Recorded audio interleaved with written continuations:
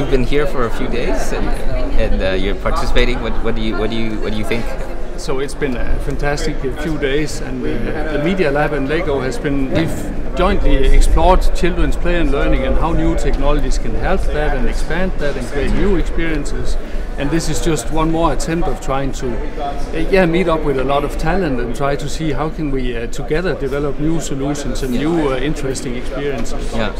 And tell me a little bit more about the Play Lab. What does that do inside of Lego? Yes, so we are a group of maybe 80 people. Yeah. And what we do, we really try to explore always radically new Lego experiences. Mm-hmm. So we are not making the new Lego City fire station. Other people do that and do that really well. Mm-hmm. We are trying to come up with new things that go beyond what we currently do. Yeah. So that's also why we explore blockchain and artificial intelligence and some of the other things that we're working on here. So really try and find where is the toy in these technologies, and how can we make that turn those technologies into creative tools for children that they can learn and explore the world with. Yeah, this is a version of our standard format, and hopefully, we can meet also a lot of new people through these processes, because I think when you see people in this environment, you see a different side of them than you see when you're just interviewing them on the resume, right?